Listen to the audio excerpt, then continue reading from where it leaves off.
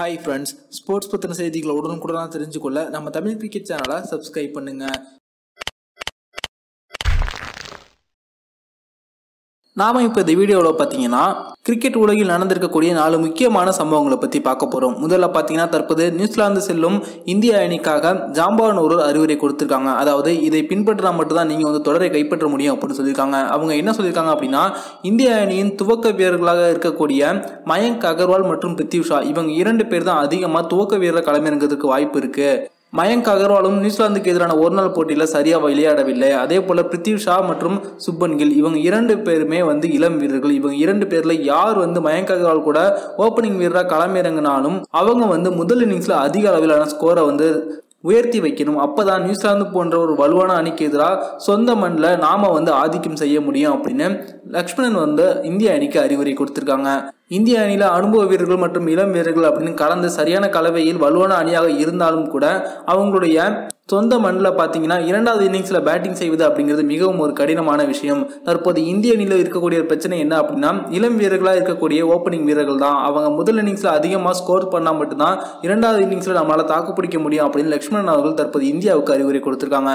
அடுத்ததா பார்த்தீங்கன்னா தற்போது IPL தொடரில் 2020ஆம் ஆண்டுல CSK அணியின் துணை கேப்டன் பதவியில் இருந்து தற்போது ரெய்னா அவர்கள் விலகப் போவதா தகவல் வெளிவந்திருக்கு. காரணம், சமீபத்தில் செய்தி நிறுவனம் ஒன்றுக்கு பேட்டியளித்துள்ள ரெய்னா அவர்கள் பார்த்தீங்கன்னா, கடந்த IPL சீசன்ல தோனி அவர்களுக்கு காயம் ஏற்பட்ட போது நான் ஒரு சில போட்டிகளுக்கு கேப்டனாக இருந்தேன். ஆனால் அந்த போட்டிகள்ல எல்லாம் நம்மளுடைய அணி தோல்வியை தழுவி விட்டது.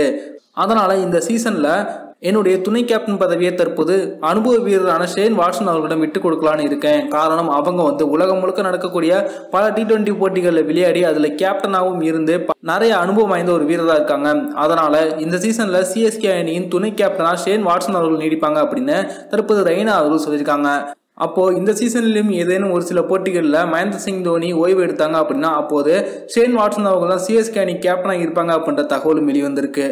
அடுத்ததாக பார்த்தீங்கன்னா தற்போது ஆஸ்திரேலிய அணியின் அதிரடி வீரர் மற்றும் CSK அணியின் துவக்க வீரரான ஷேன் வாட்சன் அவர்கள் பாகிஸ்தான் அணியைச் சேர்ந்த அனுபவ பந்து வீச்சாளர் மற்றும் முன்னாள் ஜாம்பவானான வாசிம் அக்ரமிடம் தற்போது மன்னிப்பு கேட்டிருக்காங்க. காரணம், சமீபத்தில் ஆஸ்திரேலியாவில் காட்டுத்தீயினால் ஏற்பட்ட சேதத்திற்கு நிதி திரட்டும் விதமாக ஜாம்பவான்கள் அதாவது ஓய்வு பெற்ற பல முக்கியமான வீரர்கள் அடங்கிய மிகப்பெரிய ஒரு போட்டி நடத்தப்பட்டது. இதுல பாத்தீங்கன்னா கில்கிறிஸ்ட் தலைமையில் மற்றும் பாண்டிங் தலைமையில் 2 அணிகளாக மோதினாங்க. இந்த போட்டியில ஷேன் வாட்சன் அவர்கள் பேட்டிங் செய்யும் போது வாசிம் அக்ரம் அவர்கள் பந்து வீசினாங்க. அதுல அடுத்தடுத்து 2 தொடர்ச்சியான சிக்ஸர்களை விளாசிய ஷேன் வாட்சன் அந்த ஓவர்ல 17 ரன்களை குவிச்சாங்க.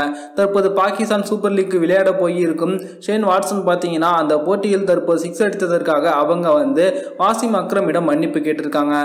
அடுத்ததா பார்த்தீங்கன்னா தற்போது IPL போட்டி துவங்குவதற்கு முன்பாக ஒரு 3 நாட்களுக்கு முன்னர் பார்த்தீங்கன்னா ஆல் ஸ்டார் கிரிக்கெட் அதாவது இந்தியாவின் வடக்கு மற்றும் கிழக்கு பகுதியில் இருக்கக்கூடிய மாநிலங்களாக ஒன்றாக இணைத்து அதாவது தற்போது Kings 11 Punjab, Delhi Capitals, Rajasthan Royals மற்றும் கொல்கத்தா நைட் ரைடர்ஸ் இந்த அணிகளில் இருக்கக்கூடிய 11 வீரர்கள் மற்றும் Chennai super Kings, Mumbai Indians, Royal Challengers Bangalore, Sunrisers Hyderabad ஆகிய அணியில் இருக்கக்கூடிய ஏதேனும் ஒரு 11 வீரர்கள் தேர்வு செஞ்சு ஆல் ஸ்டார் கிரிக்கெட் போட்டி அப்படின்ற ஒரு போட்டி நடத்தப்படும் அப்படின்னு BCCI அறிவிச்சிருந்தாங்க. பார்த்தீங்கன்னா இந்திய கிரிக்கெட் ரசிகர்களிடையே ஒரு பெரிய வரவேற்பு பெற்றிருந்தது. ஆனால் தற்போது ஒரு சில வீரர்கள் காயம் காரணம் மற்றும் முக்கிய போட்டிகள் இருப்பதன் காரணத்தினால அவங்க இதில் பங்கேற்க முடியாது அப்படின்னு சொன்னதுனால தற்போது BCCI இந்த ஆல் ஸ்டார் போட்டி நடக்காது அப்படின்னு அறிவிச்சிருக்காங்க. இது இந்திய ரசிகர்களுக்கு தற்போது ஏமாற்றத்தை ஏற்படுத்தியிருக்கு.